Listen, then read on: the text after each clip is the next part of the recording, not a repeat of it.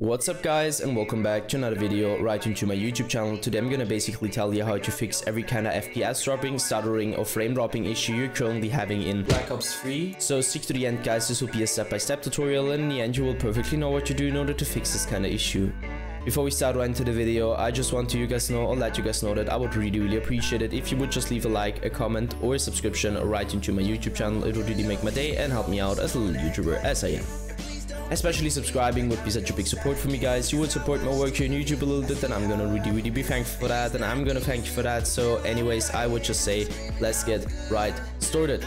So the first step I would recommend doing for everybody is gonna be to simply navigate to the very bottom of your screen, where you're gonna right click your taskbar and open up your task manager.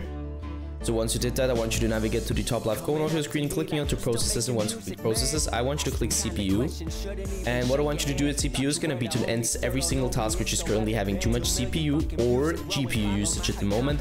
So one reason for that, I'm going to explain it. So too many applications, too many programs, too many games running at the same time in a low end or bad PC with too much CPU GPU usage will cause crashing, lagging or freezing and FPS drops, frame drops, stutterings, whatever. You can just, it will just destroy your PC. So just simply end this task. So once you're finished with that, I want you to end this task again, so the task manager. Afterwards, navigate to the bottom left corner, click onto the Windows symbol, open up your settings, hit gaming, so this one, and I want you to stick around the Xbox game bar, where I obviously want you to turn this off because the Xbox game bar doesn't really come with any benefit besides impacting your performance really bad. So just simply turn this off. Afterwards, hit captures, and once you hit captures, we'll load a little bit. Yeah, now you're gonna stick around background recording and go to record in the background while I'm playing a game, and obviously turn this off because I mean, it's obvious that if you're recording something in the background, especially in low and or bad PCs, it will impact your performance really bad. You don't want that, so just simply turn this off.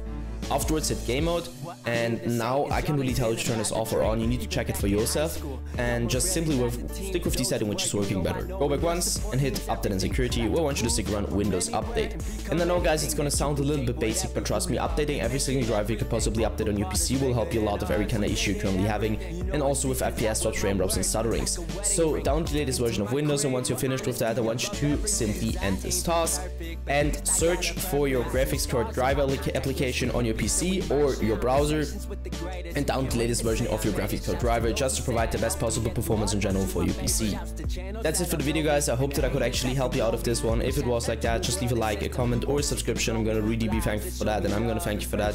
So anyways, I would just say have a nice day, see you at the next one, and bye.